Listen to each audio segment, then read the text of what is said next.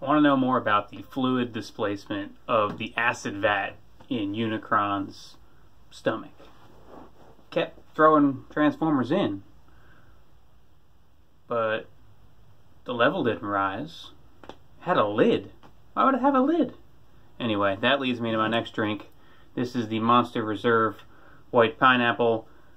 Okay, so Reserve is a new line of theirs that is billed as being just regular Monster in new flavors. New amazing flavors. And they're calling it straight up original Monster. So, I don't really like the taste of Monster. Who does? Regular? You gotta get the crazy flavors. The crazy sodas. So, I tried the watermelon one. And I didn't really like it. I don't even think I did a video for it. If I did, then you already watched it. The other flavor they have is white pineapple. Phil said, get the white pineapple. So, we're going to check it out. If it just tastes like regular Monster and also pineapple, then it's not going to be any good.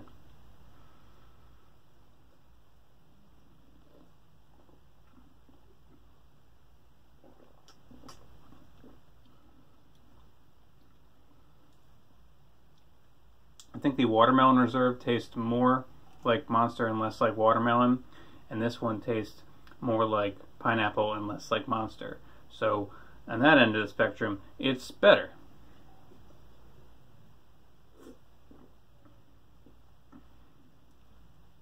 Although it does taste a lot like Monster still. If I hadn't had a Monster in a while and you poured me some of this and said, hey, it's Monster, I would have drank it. I don't think I would have known that it is a flavored one.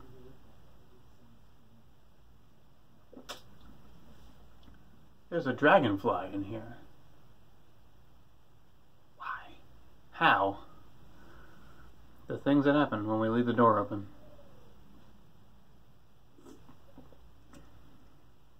If you like Monster, you're a weirdo, and you'll like this one. If you like the Monster juices and the rehabs and all the other crazy flavors that aren't regular Monster, this is not one of them. Don't be fooled. I'm sorry, I gotta deal with a dragonfly now.